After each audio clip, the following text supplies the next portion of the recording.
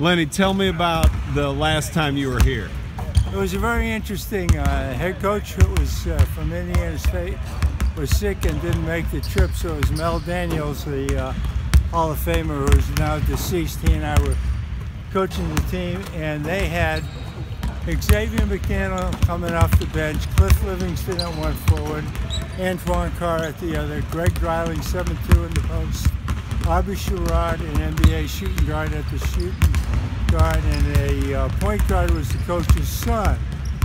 And this place was packed, and the place was hopping, and we got behind 14-4, and all 7-footer Mel Daniels stood up, and he turned to me and he said, "I can't take it." And he went over to the referee and he said, "Throw me out."